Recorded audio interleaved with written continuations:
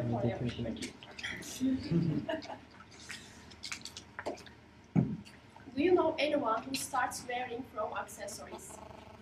Well, I have a girlfriend who chooses her clothes according to her shoes, and sometimes even according to her nail polish. Sounds weird, but it is very common. For my third speech, something similar happened to me.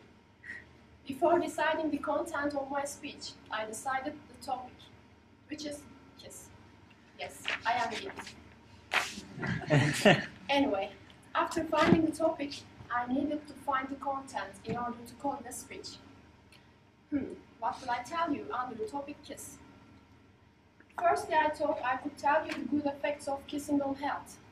Maybe with some statistics like people who kiss regularly live 5 years longer. Or kissing 5 minutes a day burns 50 calories. Those are true statistics, but I thought that would be so boring. Secondly, I thought I could give you some tips about French kiss. Not that you don't know, but maybe you would like to perfect your technique. Well, this one I liked it. But I thought it would be better to wait until the fifth speech, which focuses on body language. And since this was going to be my third speech, I needed to get to the point. So, I decided to tell you about another kind of kiss. This kiss is a marketing principle. And I first heard about it in master class. The letters in KISS stand for keep it simple, stupid. And the principle states that simplicity should be a key goal in our works, and unnecessary complexity should be avoided. Although I learned KISS as a marketing principle, I used it many years ago without knowing it. Now I will tell you that story. It was 12 years ago. I was a university student, and university's photography club was somewhere I used to go more than my economics classes. I was so passionate about photography, so much that I was seeing everything in a photo frame.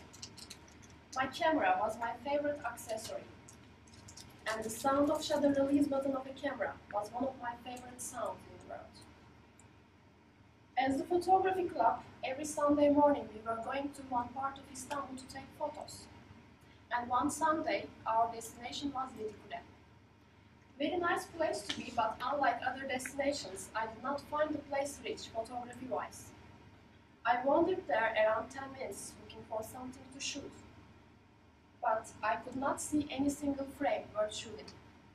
I was disappointed, because I was so eager to make good shots.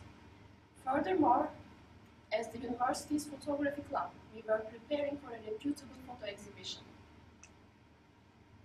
And it would be nice for me to contribute to the exhibition with one of my photos. But in Yedikule, it seemed impossible to me not only to take a potentially good shot for the exhibition, but also to take a just okay photo. So I gave up and decided to wait for my friends to finish shooting. I sat under a tree, put my camera by my side, and after some time I was bored and started to lean backwards on my elbows, just looking upwards. It was then I noticed the tree I was sitting under was huge and beautiful. I felt wow, and I wanted to look at the tree also from the viewfinder of my camera. In order to dramatize the majesty of the tree, I put my zoom lens to the widest angle, and the view became more dramatic.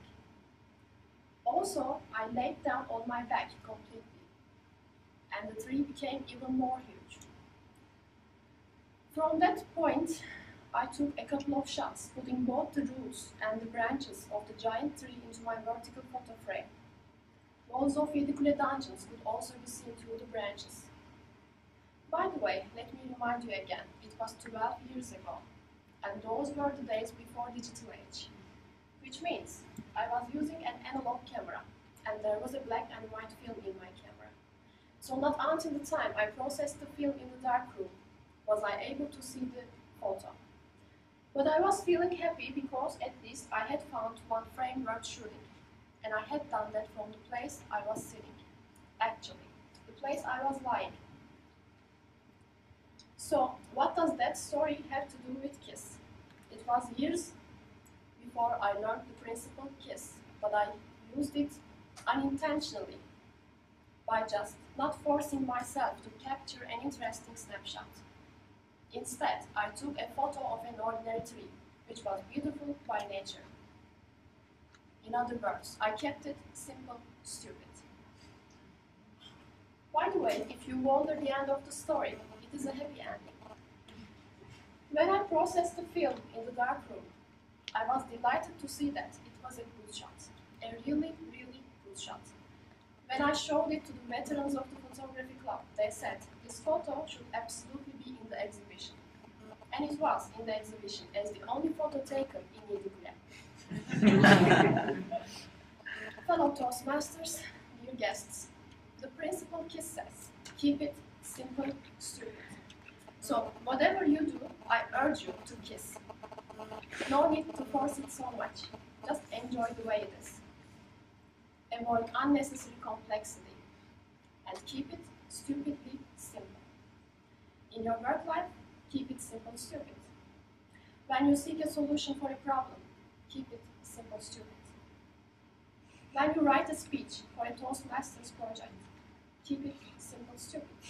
And finally, when you kiss your love, never mind those French guys, just keep it simple, stupid. Bravo.